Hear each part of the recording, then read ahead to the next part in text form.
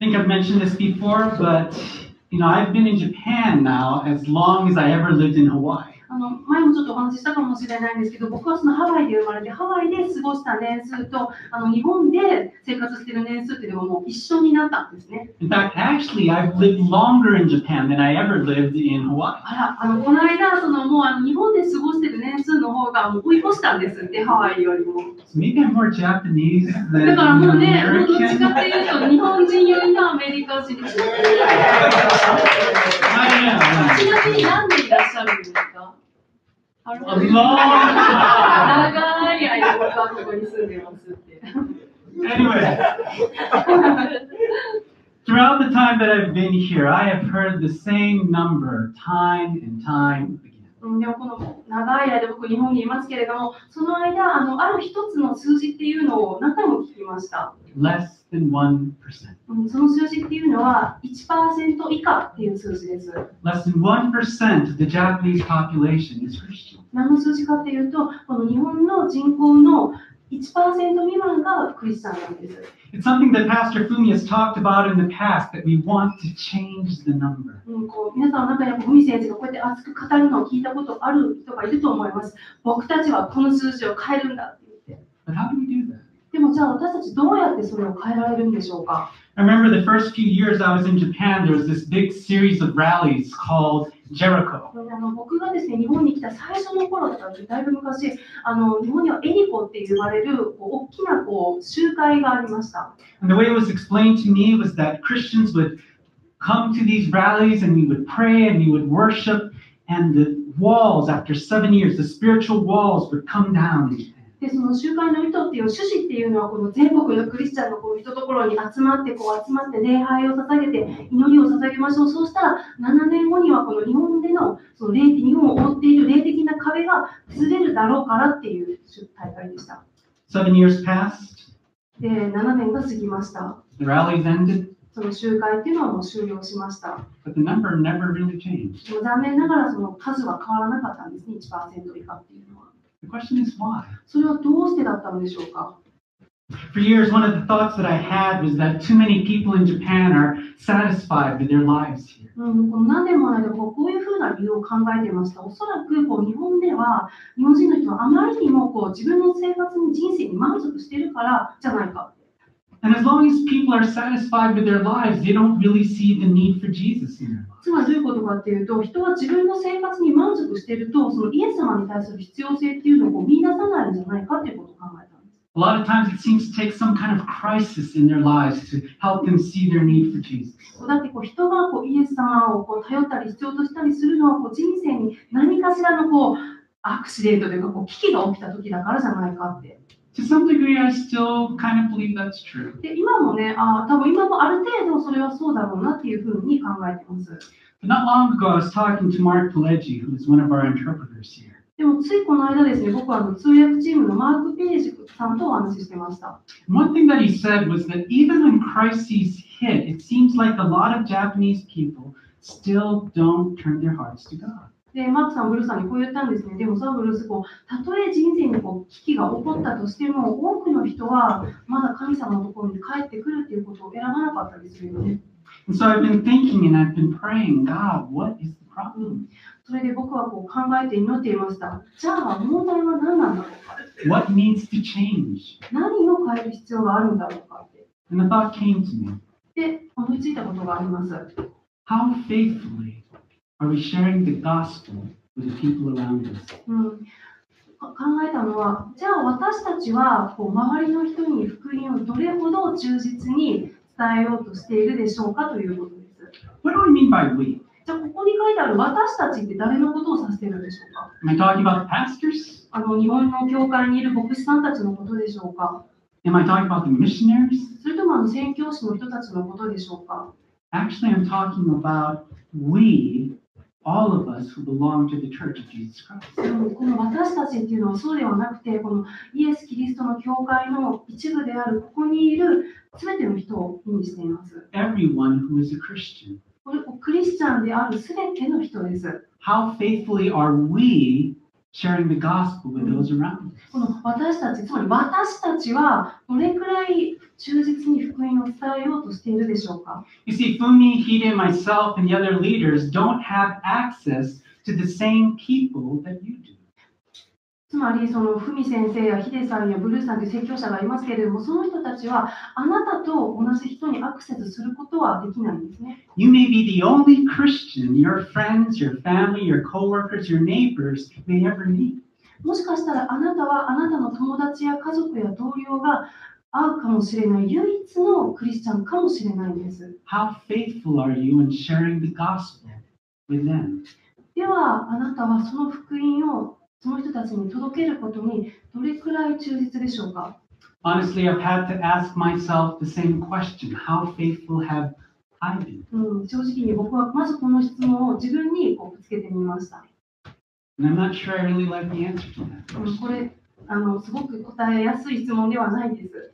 But if you're ever going to see a change in the number in Japan, we need to start sharing the gospel that God has entrusted to us. でも数字が変わるためには、1% 以下っていう数字が変わるためには、私たちは神様が私たちに託したメッセージ、その福音のメッセージに忠実でなければならないです。Why is that so important? じゃあなぜこの福音のメッセージがそんなに重要なんでしょうか。 The Apostle Paul tells us in one of the most famous passages in the Bible, in Romans 1:16. 使徒パウロという人はですね、聖書で最も有名な箇所の一つであるローマ人への手紙1章16節で私たちにこういうふうに語っています。He said, "For I am not ashamed of the gospel, because it is the power of God that brings salvation to everyone who believes, first to the Jew, then to the Gentile." 1章16節、私は福音を恥とはしません。福音はユダヤ人をはじめギリシア人にも信じるすべての人に救いをもたらす神の力です。Why is the gospel so important? なぜ福音がそんなに大切なんでしょうか。 The reason it's so important is because it is the power of God that brings salvation to the people. 福音が重要なのは、それこそが、福音こそが救いをもたらす神様の力そのものだからです。Do you want to see the number change in Japan? 皆さんはどうでしょうか。この日本で 1% 以下ってずっと言われてるけど、その数字が変わるのを見たいですか。 It's not going to come by holding nationwide Christian rallies. それはこの 1% という数字は大きなクリスチャンの集会を何度か開催すれば変わることではないです。It's not going to come only by praying, although praying is absolutely vital. お祈りは絶対に不可欠です。だけど単に祈ることによってもたらされるものでもありません。 It's not going to come by trying to live a good Christian life and hoping other people notice. それは私がただ単に素敵なクリスチャンとして振る舞って、そのことにみんなが、周りの人が気づいてくれることを期待することによって変わるのでもないんです。It's going to come when God's people start sharing the gospel with those around them. この数字が変わるのは、神の民である私たちがその福音を周りの人たちに伝え始めるときに、この数字が変わります。Because it is His gospel and His gospel alone that has the power to change lives. なぜなら、その伝えるのは神の福音であり、その神の福音だけが救いをもたらす神の力を持っているからです。Are you faithful in sharing it? あなたはそれを周りの人に伝える、そのことにおいて忠実であろうとしているでしょうか。Paul was. パウロはそうでした。One time, Paul was visiting the Ephesian church, and he was fairly certain it was the last time he would ever see them. パウロはかつてエペソビトの教会を訪れていましたで、ある時パウロはもう今回がこの兄弟たちとのこれが最後になるなっていうのをパウロは確信した時がありました。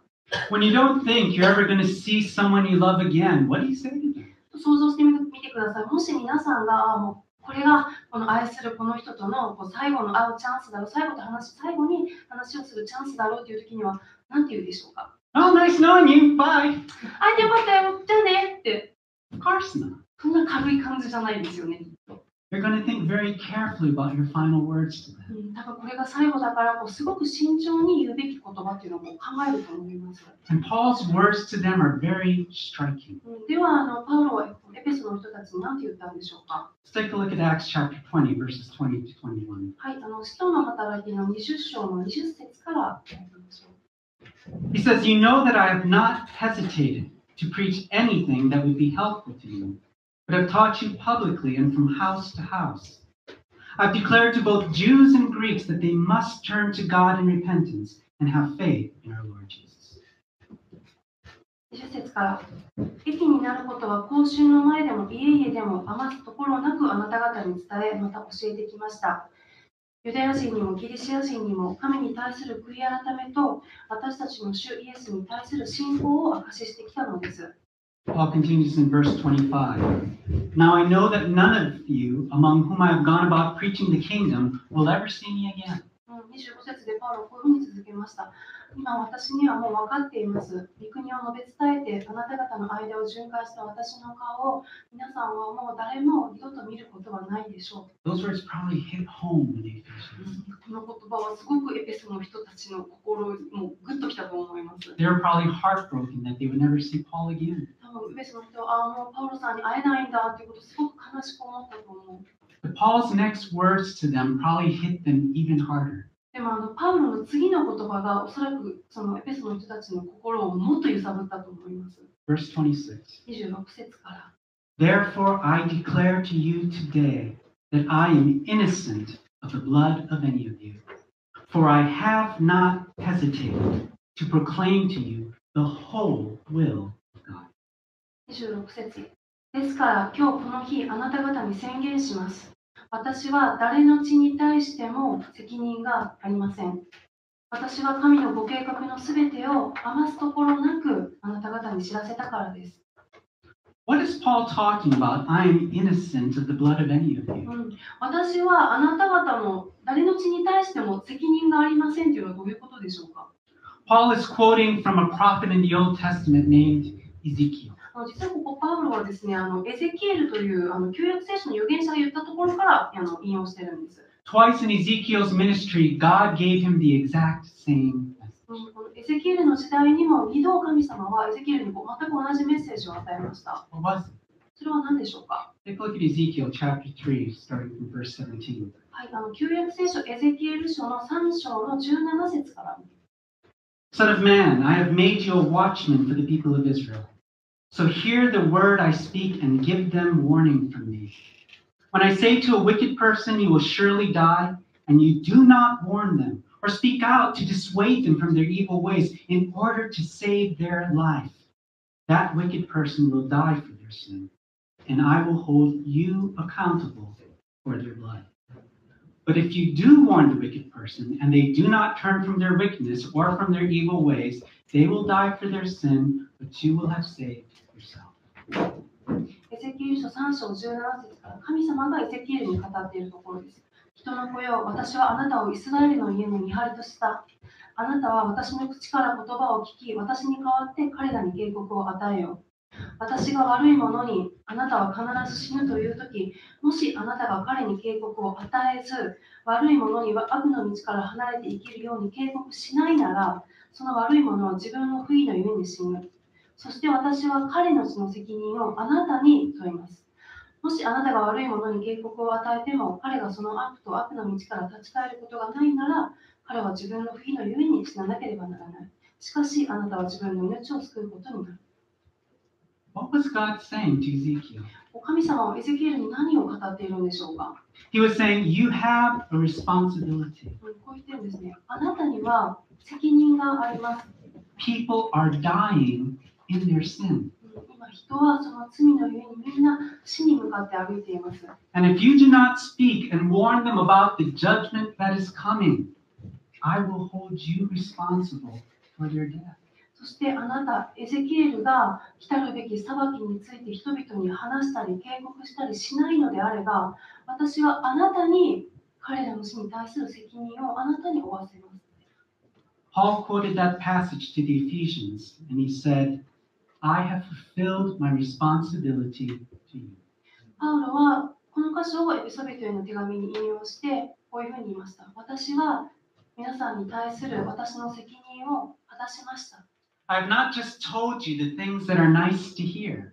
私は耳障りのいいことだけを皆さんに伝えたんじゃないですよね。I have not just told you that God loves you and has a wonderful plan for you. 神様あなたを愛していて、そしてあなたの人生に素晴らしい計画を持っているよってこれだけ伝えたんじゃないですよね。I've also warned you about the consequences of sin and rejecting the offer of life that God wants to give to you. 私はこのことについても話しました。あなたの罪や、そして神様があなたに与えた命の申し出を拒否すること、その結果について、結果どうなるかということについても、私はあなたたちにちゃんと警告しました。And because I have warned you and told you the entire will of God, I am no longer responsible for your fate if you decide to turn from Him. だから私はあなたにも警告し、神様の御心を伝えたので、もしあなたがその神様を受け入れない場合、私はもはやあなたに責任は負いません。The responsibility is now yours. 責任はあなたのものです。Wow. わあ、I don't know about you, but that's kind of hard on my ears. これ皆さんはどう感じたかな。すごく重いなって僕は思いました。It hurts. 重いところがすごく耳に痛いなって思いました。Because I think of all the people that I have not fulfilled my responsibility to. なぜ痛いのか、それは僕の責任をまだ果たしきれてないすべての人たちの顔が頭に浮かぶからです。And if nothing changes, they are going to hell. 何も変わらなければ、その人たちはみんな地獄に行ってしまいます。And God will hold me responsible because I have not told them. そして神様はその責任は私にあるんだというふうに言われています。As Christians, we have a responsibility to share the gospel with those around us. 私たちはクリスチャンとして周りの人たちに福音を伝える責任が私たちにはあります。And it is not enough just to give them a part of the gospel, the part that is easy to hear. つまり人に福音のある一部聞きやすい部分だけを切り取って渡すだけでは十分じゃないんですね。We need to give them the whole gospel. 私たちは人に伝えるときに福音の全体像を渡す必要があります。And if you look at the example of the apostles in the book of Acts, that's exactly what they did. 人たちをどういうふうにしていたんでしょうか。One time Peter was talking with some people about Jesus and all Jesus had done while he was on earth. ある時、使徒ペテロがですね、このイエス様のことについて、イエス様がされたことについて周りの人と話していました。He told them about how Jesus had preached good news of peace, how Jesus had healed many people and had helped many people who Satan was oppressing. つまりイエス様が人に平和の良い頼りを述べ伝えて、そして多くの人を癒して、サタンに苦しめられた人々を解放したことについて、ペテロはみんなに分かち合っていました。And then Peter said this in Acts chapter 10, starting from verse 39. で、ペテロはこういうことを言いました。10章、使徒の働き10章の39節から。He said, "We are witnesses of everything he did in the country of the Jews and in Jerusalem. They killed him by hanging him on a cross, but God raised him from the dead on the third day and caused him to be seen. He was not seen by all the people, but by witnesses whom God had already chosen, by us who ate and drank with him after he rose from the dead." 使徒の10章39節から、私たちはイエスがユダヤ人の地とエルサレムで行われたすべてのことの証人です。人々はこのイエスを木にかけて殺しましたが、神はこの方を3日目によみがえらせ、現れさせてくださいました。民全体にではなく、神によって前もって選ばれた証人である私たちに現れたのです。私たちはイエスが死者の中からよみがえられた後、一緒に食べたり飲んだりしました。Now that sounds like a standard gospel message, right? これってよく聞く福音のメッセージですよね。Jesus died on the cross for our sins and rose again. イエス様が私たちの罪のために十字架にかかっていました。でも、よみがえられましたって。But then Peter concluded with these words, and without looking at your Bible, I want you to guess how he finishes this sentence. でも、ペテロは次のように結んでるんですね。で、皆さんですね、ちょっと一旦お手元の聖書を一旦ちょっと見ないで、ペテロが何と言ったかというのを一緒に考えてみましょう。Peter says, He commanded us to preach to the people and to testify that He is the one whom God appointed as what? そしてイエスはご自分がホニャララとして神が定めた方であることを人々に述べ伝え、証しするように私たちに命じられました。Talk to each other. What do you think? はい、ここのブランクに入るのは何でしょうか。イエス様は何に任命されたんでしょうか。ちょっと隣の人とちょっと話言ってみてください。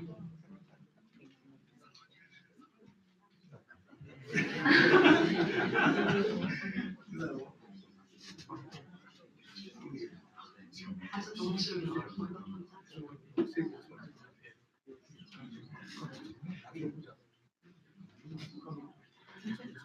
Give you 10 more seconds. あと10秒。イエス様は何に命名されているんでしょうか。All right, are you ready? はい、じゃあ準備はいいでしょうか。Here it is. どうも。He commanded us to preach to the people.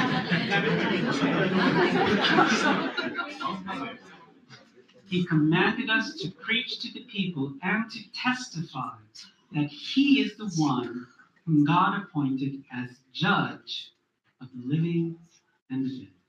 はい、ここはすごくですね。そしてイエスはご自分が生きている者と死んだ者の裁き主として神が定めた方であることを人々に述べ伝え証しするように私たちに命じられました。だよ、裁き主です。It is, of course, important to tell people about Jesus.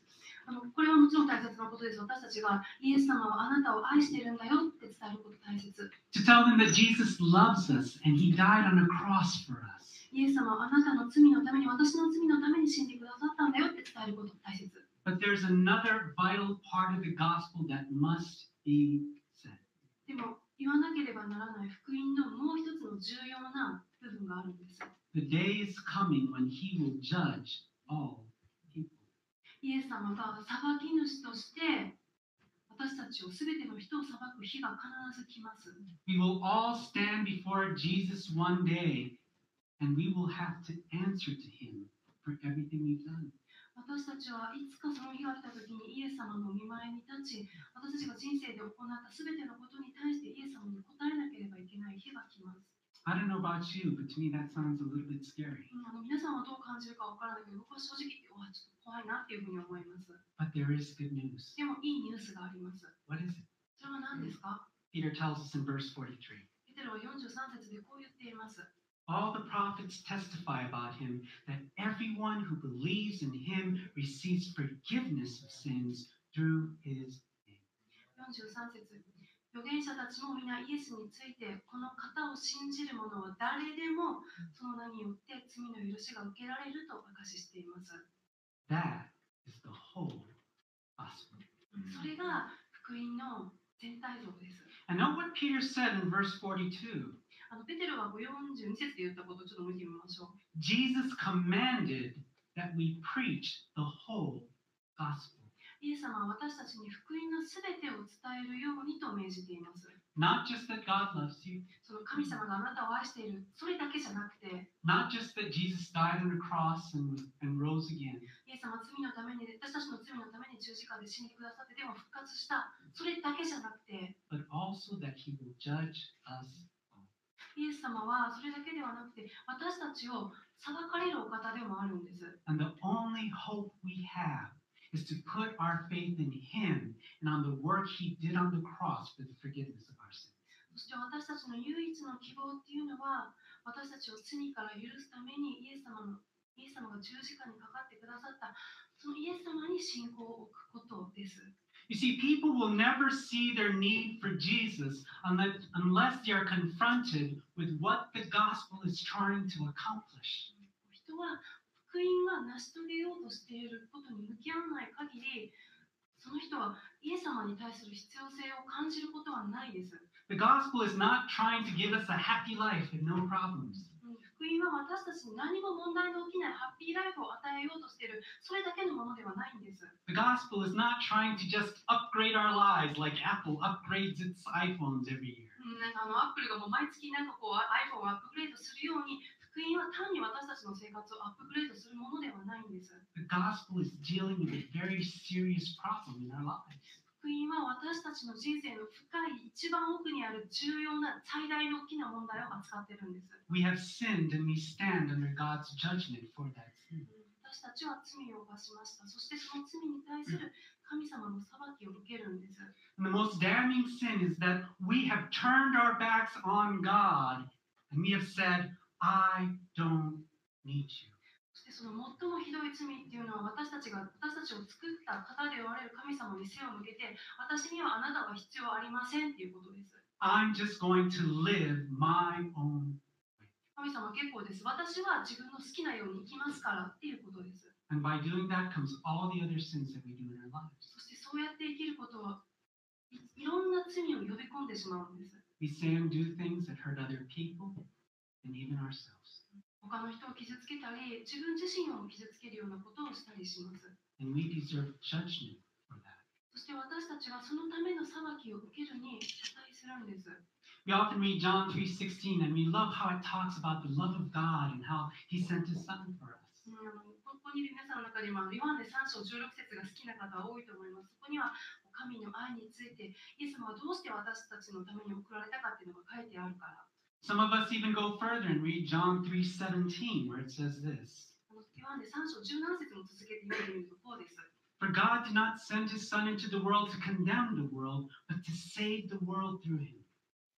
17節、神が御子を世に使わされたのは、世を裁くためではなく、御子によって世が救われるためである。People love to hear this. みんなこれ聞くの大好きですよね。No, Jesus didn't come to condemn me. He came to save me. イエス様は私に罰を与えるために来たんじゃないと、イエス様は私を救うために来てくれたんだって、すごく愛されているって思うじゃないですか。But has it ever occurred to you why Jesus didn't come to condemn the world? でもこれ考えたことあるでしょうか。イエス様はなぜじゃあこの世界を裁くために来られたんじゃないのか。I mean, there's so many evil people in this world. Why didn't He come to condemn だ them? ってこの世界にはもう悪が満ちてるじゃないですか。なぜイエス様はそれを裁くために来られたんじゃないの？ Do you know the reason? その理由を考えたことありますか？ We find it in verse 18. その答えは3章18節にあります。Whoever believes in Him is not condemned, but whoever does not believe stands condemned already, because they have not believed in the name of God's one and only Son. 18節、御子を信じる者は裁かれない。信じない者はすでに裁かれている。神の一人子の名を信じなかったからである。Jesus didn't need to come to this world to condemn it. イエス様は世界を裁くために来る必要はなかったんです。We were already condemned before He came. なぜなら私たちはもうイエス様が来られる前にすでに私たちはもう罪に定められていました。The whole reason He came was because we were all under God's judgment and were condemned. イエス様が来られた理由っていうのは、それは私たちがもうすでに神様の裁きのもとにあったからです。But because He has now come and taken the punishment for our sin, we no longer have to be condemned. でもイエス様が来てくださって私たちの罪の罰を代わりに引き受けてくれたから、だから私たちはもう裁かれる必要はないんです。We can be forgiven. 私たちは許されることができるんです。And that's the good news we're telling people. それが福音で、それが私たちが人に伝えようと伝えるべき良いニュースなんです。It's also the problem with my way of thinking before. この以前のこの僕の考え方でちょっと問題のところがありました。Again, I used to think that people don't come to Jesus because they're already satisfied with their さ lives. っき言いましたよね、人がやっぱりもう自分の人生にも満足しちゃってるからもうイエス様のことをみんな求めないんじゃないかっていうふうにさっき言いましたよね。If our gospel message is God came to give you a happy and satisfying life, then of course, if people are already happy and satisfied with their lives, they won't see their need for Jesus. もしその福音のメッセージの中身っていうのが神様はあなたに幸せでハッピーで満足のいく人生を与えようとしているよっていうその中身がそれだけだったら、それはもちろん人はハッピーな間興味を持たないですよね。But Jesus didn't come simply to give us a happy and satisfied life. でもイエス様は私たちにハッピーで満足のいく人生を与えるためだけに来たのではないんです。He came to rescue us from the judgment of God. イエス様は私たちを神の裁きから救うために来られました。And that's something that everyone needs to come to understand, whether their lives are going well or not. それは誰もがもう自分の人生がうまくいっているかうまくいってないか関係なく、誰もが知る必要のある真実です。One time, 4 men had a friend who was paralyzed.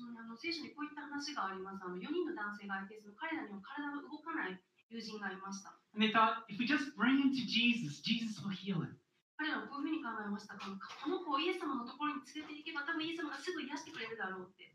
But do you know what Jesus' first response was? で、彼を連れて行った時に、でもじゃあイエス様のファーストリアクションは何だったでしょうか？ It wasn't to heal the man's paralysis. それはイエス様はまず男の体を癒そうとはしませんでした。Instead, he said to the man, your sins are forgiven.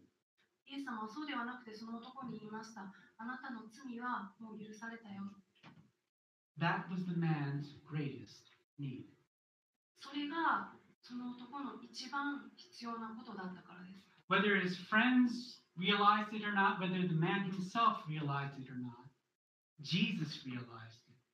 And so he dealt with that problem first. それが一番必要なことなんだっていうのを彼自身、その彼の友達たちが分かってたどうかは分からない。でも、イエス様にはそれが分かってました。だから最初にその問題を取り扱ったんです。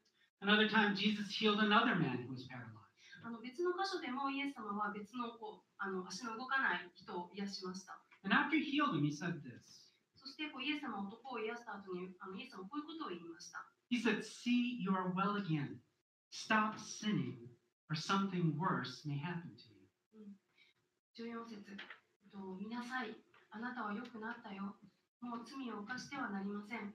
そうでないともっと悪いことがあなたに起こるかもしれない。What was he saying? イエス様は何を言おうとしているんですか？ He was saying, you probably thought that the biggest problem in your life was your paralysis. イエス様は彼にこう言いたかったんです。あなたはおそらくあなたの人生の最大の問題は足が動かないことだって思ってるかもしれない。I healed you, but I want you to understand something. 私はあなたの足を癒したけど、でも理解してほしいことがあります。Your biggest problem is your sin. あなたの最大の問題はあなたの足じゃない。あなたの罪です。And unless your sin problem is dealt with, something worse will happen to you. その罪がそのままである限り、もっと悪いことが起きます。You will face God's judgment. あなたはいつか神様の裁きに遭います。When you look at the people around you, do you see that their real problem is a sin problem? 周りの人を見て、その人たちの本当の問題が罪であるっていうふうに皆さんは考えるでしょうか？ Their real problem is not their health. 彼らの本当の問題は病気のことじゃないんです。It's not their finance. 彼らのお金のことでもないんです。It's not their family issues. 彼らのややこしい家族のことでもないんです。It's a sin problem. 本当の問題は罪の問題なんです。And so when we're reaching out to people who are hurting, of course, it's important to do everything we can to help them with their issues. なので、私たちが傷ついている人たちにタッチするときに、もちろんその人たちがその問題を対処するのを助けることができるように、できる限りのことをするのは大切なことです。But it is not enough. でもそれだけでは十分じゃないんです。We need to help them see their sin. 私たちはその人たちがその人の罪の問題と向き合うことができるように助ける必要があるんです。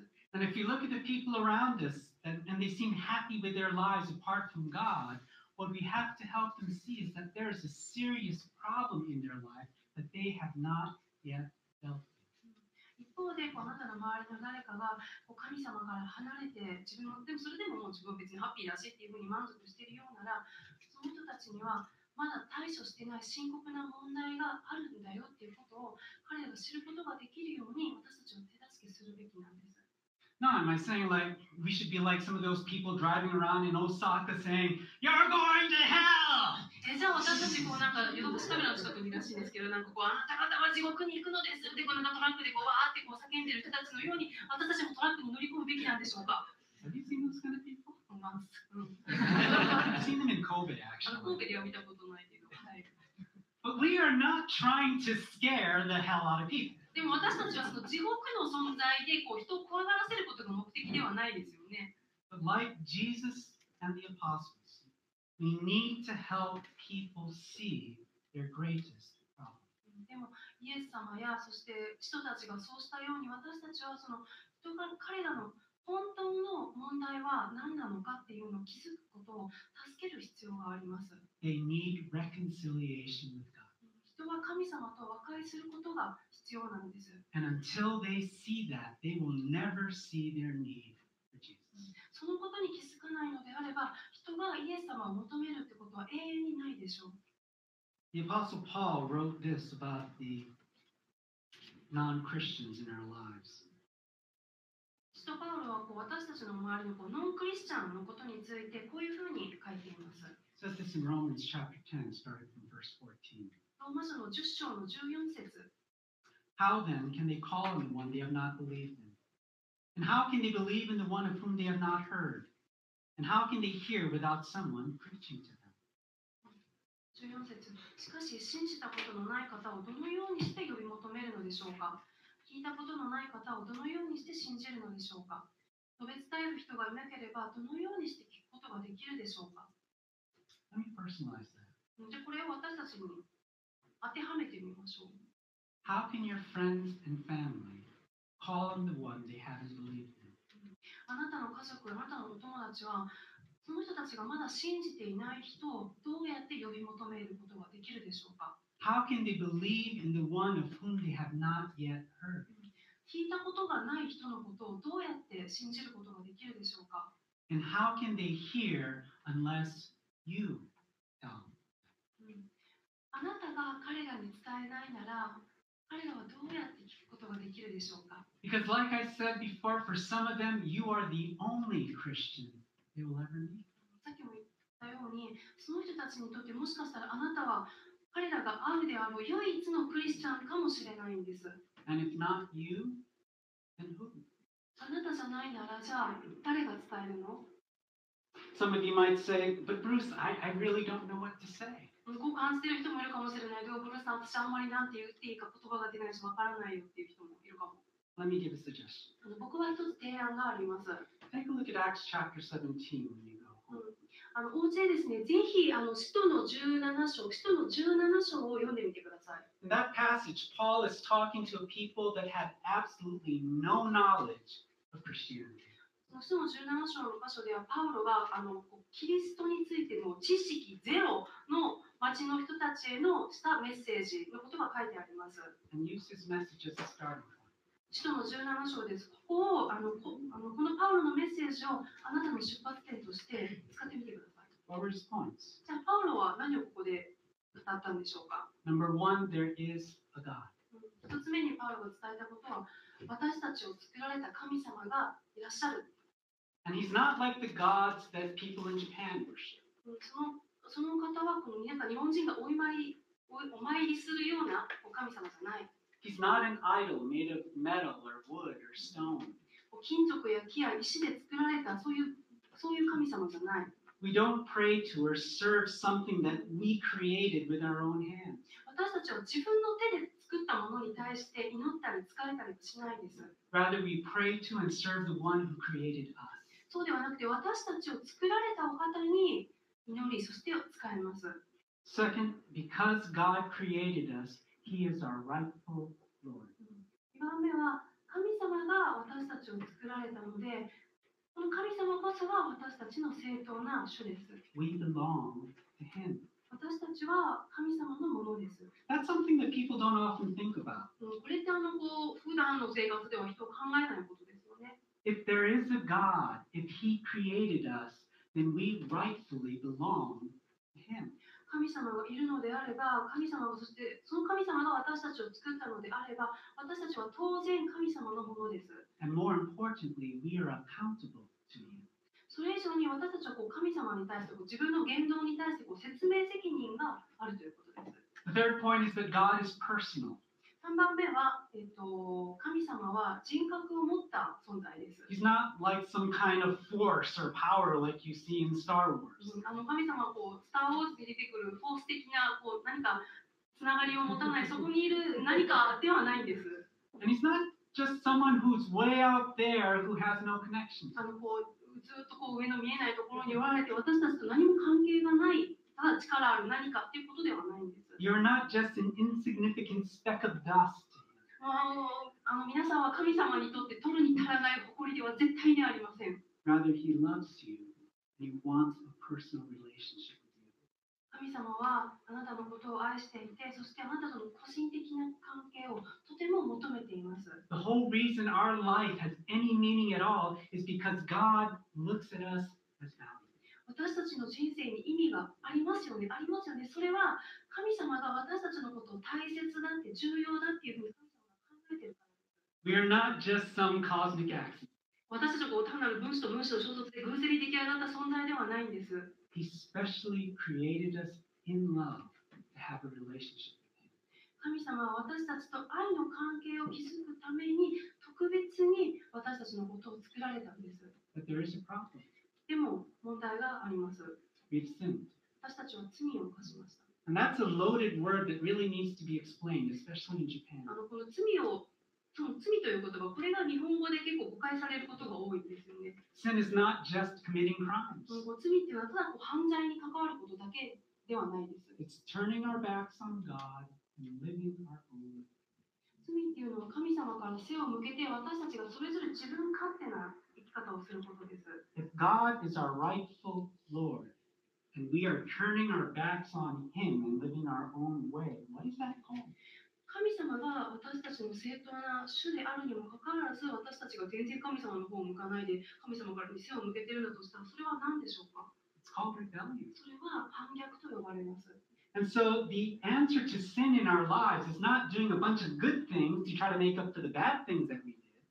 だから私たちの罪に対する償いというのは私たちがしている悪いことを何とか埋め合わせようとしていいことを何とか積み重ねていくことではないんです。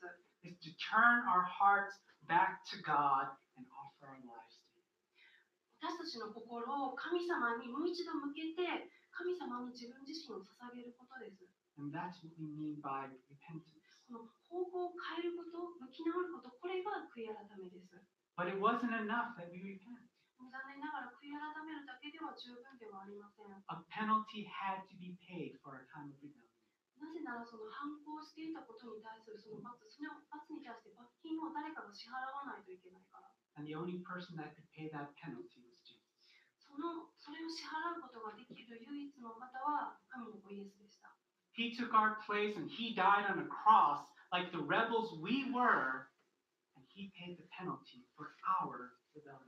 イエス様は私たちの身代わりになって、まるでイエス様が反逆者であるかのように十字架にかけられました。That's an amazing thought, isn't it?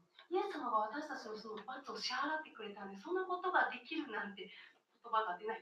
The one we rebelled against still loved us enough that He was willing to die and pay the penalty for our rebellion.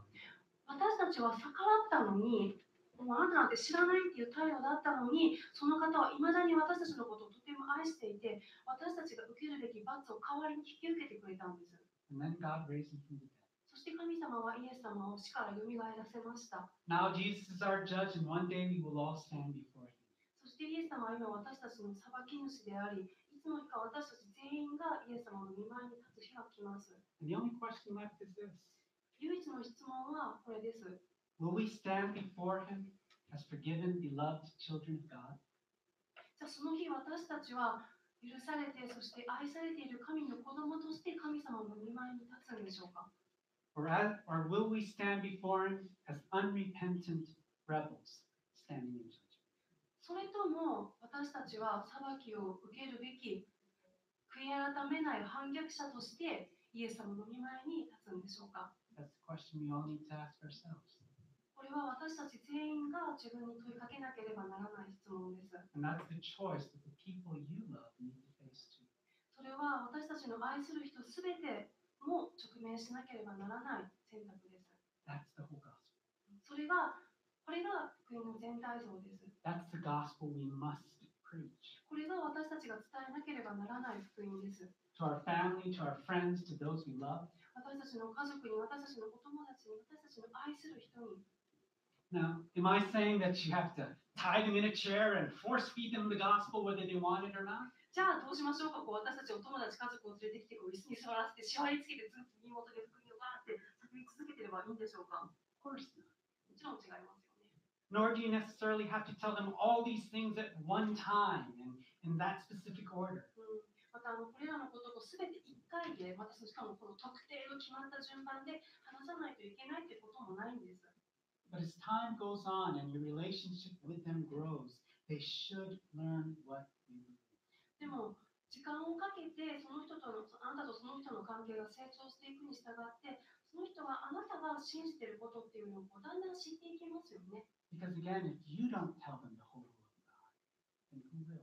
もう一度言いますね。もしあなたが彼らに神様の福音を伝えないのであれば、じゃあ誰がするの？ But for that we need boldness. でもそのために私たちは勇気が大胆さが必要です。And maybe that starts just with a simple step of telling them you're a Christian. 最初のステップは、私はクリスチャンですって周りの人に言うところからスタートかもしれない。Do the people around you know that? 皆さんの周りの人はあなたがクリスチャンであることを知っているでしょうか？ Do they know how important your relationship with Jesus is to you? あなたの周りの人はあなたにとってイエス様との関係がどれほど大切かということを知っているでしょうか？ In your conversations with them, can they see how your belief in Jesus, how your relationship with Jesus affects your decisions, your priorities, your values? あなたとの会話の中であなたの価値観、あなたの優先順位、あなたの態度、あなたの人生っていうのはその神様の福音が形作ってるんだっていうことをその人たちは知ることができるでしょうか？ Now, of course, it's important to live out your faith in front of others. もちろんあなたが人の前で自分はクリスチャンですっていうその信仰を持って生きることは大切なことです。But that isn't enough. でもそれだけでは十分ではないんです。You need to tell them about your faith. あなたは周りの人にあなたの信仰について話す必要があります。Share with them why you chose to follow after Jesus. ぜひあなたがイエス様に従うことを選んだ理由がありますよね。それをぜひ分かち合ってください。Share with them all the things that God has done for you. イエス様があなたの人生であなたにしてくれたことを話してください。Invite them to church. その人たちをどうか教会に招いてください。If they're struggling with problems in their lives, ask God for wisdom on how to touch them. その人たちがもし何かに苦しんでいるなら、あなたがどのようにそのことに関わることができるかについての知恵を神様に求めてください。And then use it as a doorway to help them deal with their greatest problem. でもそれをきっかけに過ぎない。それをきっかけにして、その人たちが本当の罪の問題、それを知って向き合うことができるように助けてあげてください。Let me close with that passage from Romans one more time, and let's read it together. ローマ書の10章の14節から15節、これをぜひみんなで一緒に読みたいと思います。Let's read it in English first. はい、では英語最初に。How then can they call on the one they have not believed in? And how can they believe in the one of whom they have not heard? And how can they hear without someone preaching to them? And how can anyone preach unless they are sent? As it is written, how beautiful are the feet of those who bring good news. 14節から。せーの。しかし、信じたことのない方をどのようにして呼び求めるのでしょうか。聞いたことのない方をどのようにして信じるのでしょうか。述べ伝える人がいなければどのようにして聞くのでしょうか。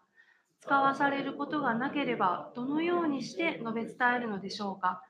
なんと美しいことか。良い知らせを伝える人たちの足はと書いてあるようにです。As God's people, let us start sharing the gospel with those we love. 私たち神の民として私たちの愛する人たちに福音を伝えることを始めましょう。Let us have hearts that say to our Lord who loves us and those around us so deeply, let us say to him, Here am I, send me. 神様は私たちとそして私たちの周りの人たちをとても愛しておられます。その主に私たちはこういうふうに祈り求めましょう。主よ、私はここにおります。私をどうか使わせてください。祈りましょう。Lord Jesus, you sacrificed so much on the cross for us. 神様、あなたは私たちのためにとっても大きな犠牲を払ってくださいました。Lord, when we were rebelling against you, you still loved us and you went to the cross for us. 神様は私たちはあなたに反抗していたのに、あなたのことなんか知らないっていう態度だったのに、それでもあなたは私たちの代わりに十字架に行くことを選んでくださいました。Lord, there's still many people around us who don't know you. 神様、私の周りにはまだあなたのことを知らない人がとってもたくさんいます。And Lord, forgive me for not fulfilling my responsibilities to share your gospel. 神様、もし私がその福音を伝える責任を果たせてないと思います。神様、許してください。Lord, open up the doors. Help me to see the opportunities that are there. どうか本当にその機会を求めます。福音を伝えることのできる機会を与えてください。Help us to see the people around us as you see them. 神様、あなたがその人たちを見るように、あなたの目を私に与えてください。Help us to see their need for you. あなたを求める心をどうか本当にあなたが与えてください。And help the people we love see their need for you. あなたが愛する人たちを私たちが助けることができますように。Holy Spirit, fill each and every one of us here. 聖霊様、どうか私たち一人一人を満たしてください。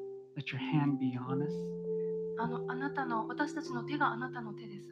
and help us to make an impact in this world. そして私たちが何か影響を及ぼすことができるようにあなたが働き助けてください。 We ask these things in Jesus' name. イエス様の皆を通してお祈りします。アーメン。